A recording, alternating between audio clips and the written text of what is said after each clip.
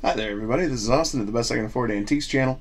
I got a new Kutani plate. Kutani is a Japanese ceramics.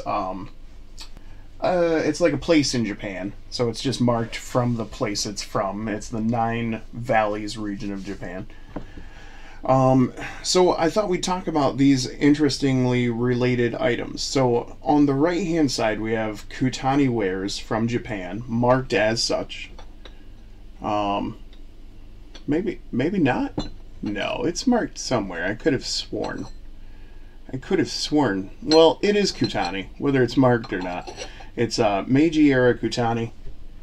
This is a very familiar painting style.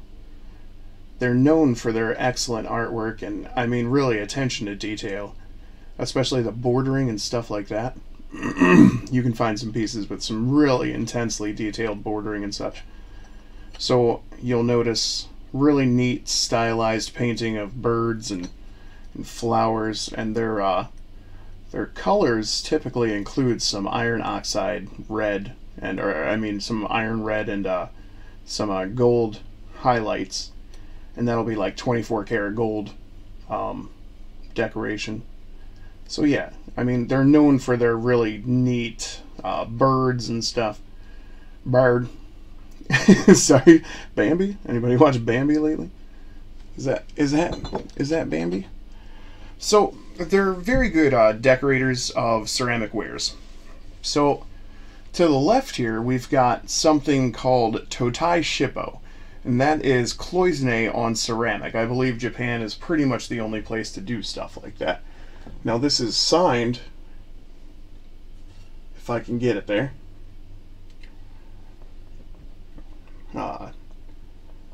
Made in Great Japan and by Tashiro.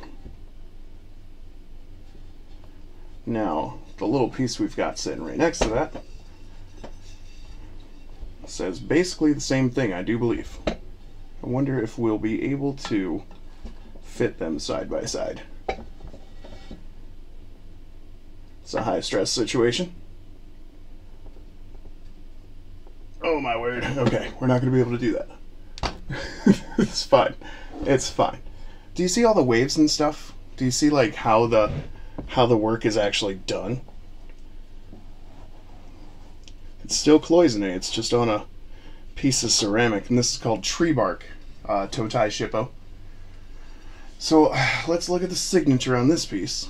So this piece is neat because it's not only related to Kutani, but to Tashiro, I believe. So here we've got a Tashiro mark.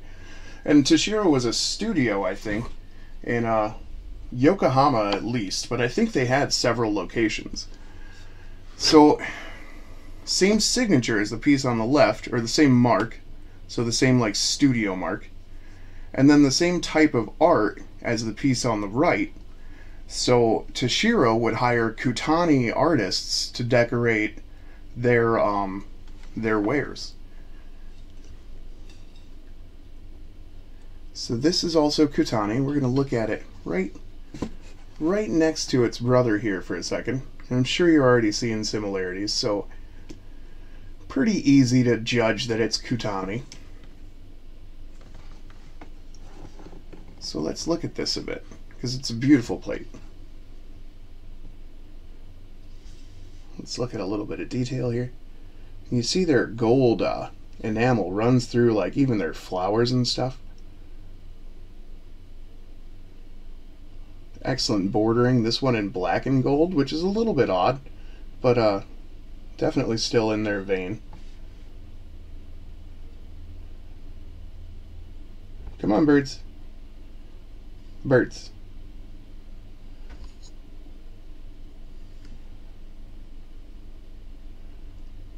Pretty soon we'll have a new camera, and this'll all be a distant, horrible memory. You know what? Being a real jerk about that. Okay, so coming back to it, with my camera now focused for no good reason. Yeah, you see his tiny little birds here? So we've got some sparrows. We've got likely Mount Fujiyama in the background. A lot of Japanese art, you'll notice there's one mountain in the background, so that's typically Mount Fuji.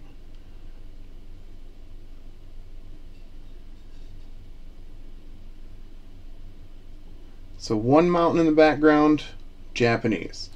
Bunch of mountains in the background, somebody else. Look at the fish. I think this is a very pretty unique piece in its decoration, because it's not usually fish on Kutani pieces. It's usually birds and flowers.